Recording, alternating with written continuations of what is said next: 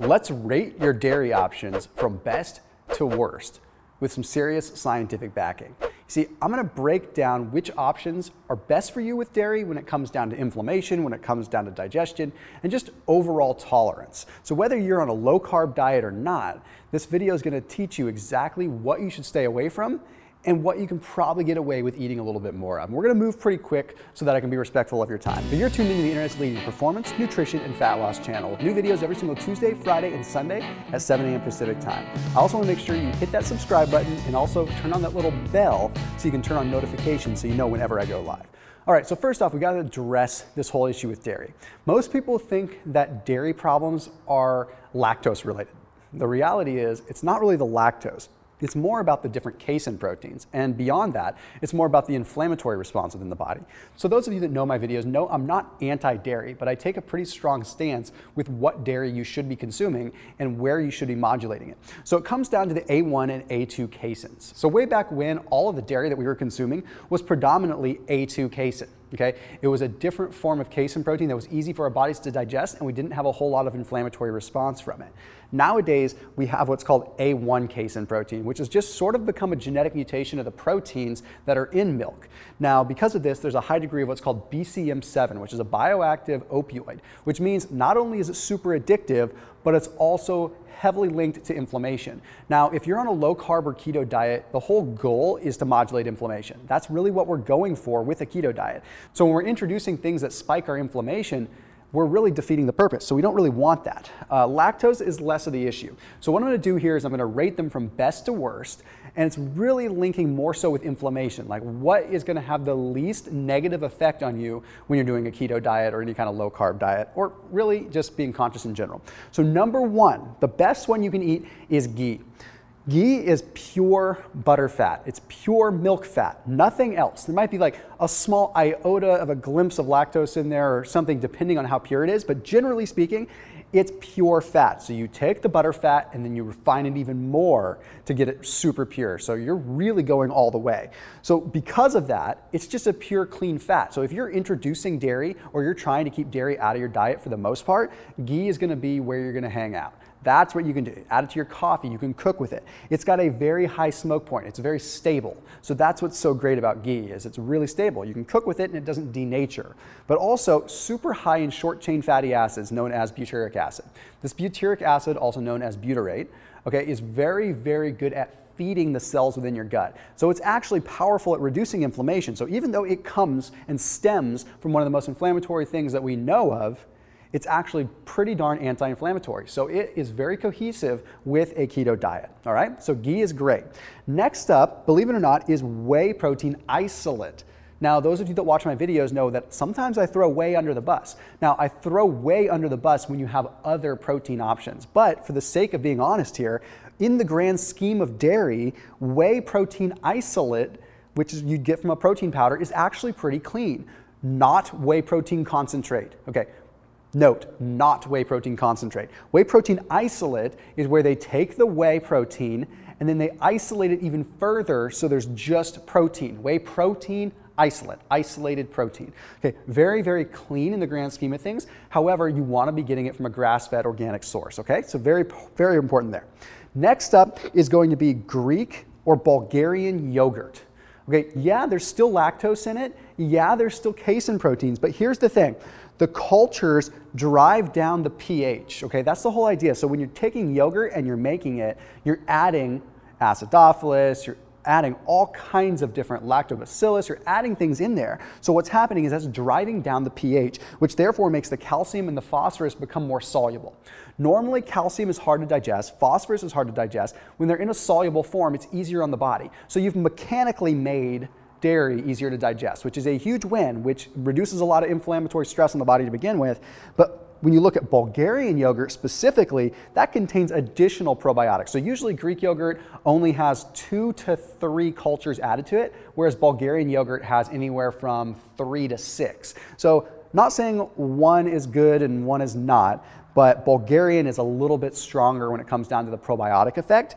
Now, this leads to huge inflammatory modulation. Okay, so the reason that it's fairly high up on my list is because normally we've got dairy triggering inflammation, but if we have Greek yogurt having the cultured effect that drives down inflammation, we at least counterbalance that a little bit, and we have a good effect. So Greek yogurt makes the list, Bulgarian yogurt makes the list. I include it in my protocol sometimes. It just depends on the situation. So it is okay. All right, now let's move over to the other side. All right, cool dance move there, because I'm like that. Okay, number 4, heavy cream.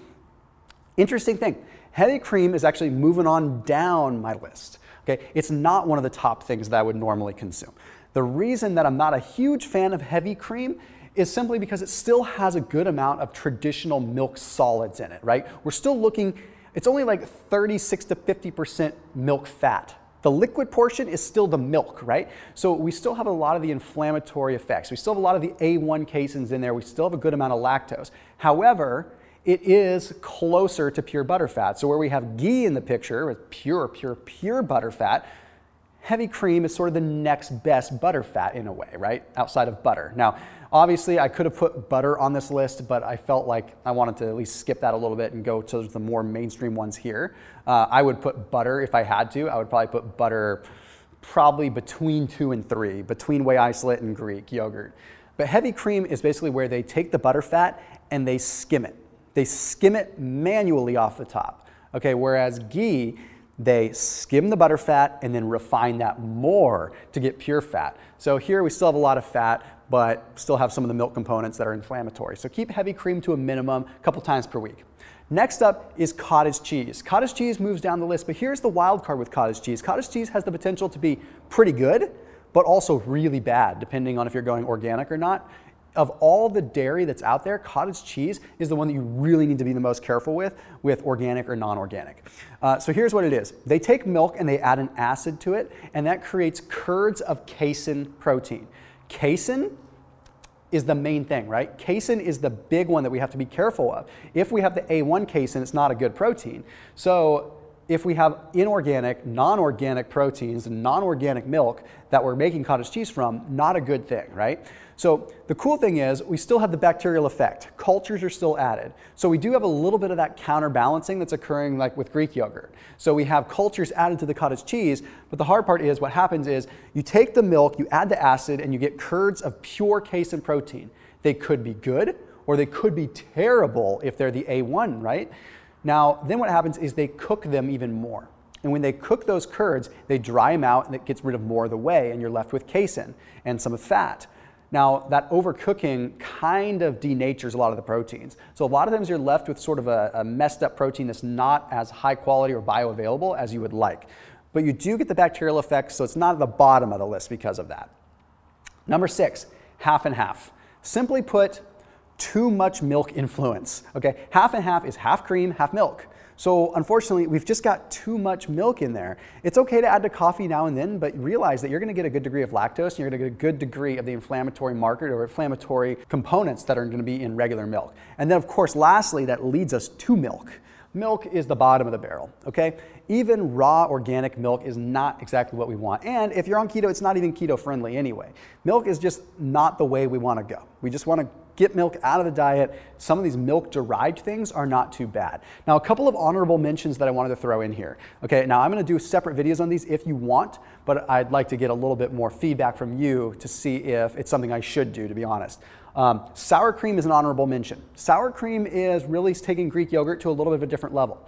I didn't think that it warranted being on this list because it would have made the video too long. The sour cream finds itself right in there a little bit, depends on what they add to it. Cheeses, okay. I wanted to save cheeses for an entirely different video, but I wanted to mention goat cheese. Goat cheese is usually A2 casein, believe it or not. So goat cheese is a different kind of dairy that's a lot safer to use. When I'm writing meal plans or doing anything like that, if people want cheese in there, I almost always put sheep feta or regular goat cheese because it's tolerable by the body, or it's tolerated by the body, but it's also just, I like the taste, but it's also just good stuff when you're looking at the grand spectrum of inflammation, okay? Now, if you want me to do a cheese video where I rank all the different cheeses, because cheeses have cultures in them and some of them reduce the inflammation in the body and some of them don't. So if you want to see a cheese video, a cheese rating video, put it down in the comment section below and just say that you'd like to see it. And that way my team and I can research it and create a great video. So this lays it out for you, plain and simple. What kind of dairy is going to work for you when you're on a keto diet? Some people are more sensitive than others. Some can have all the dairy and not have an issue.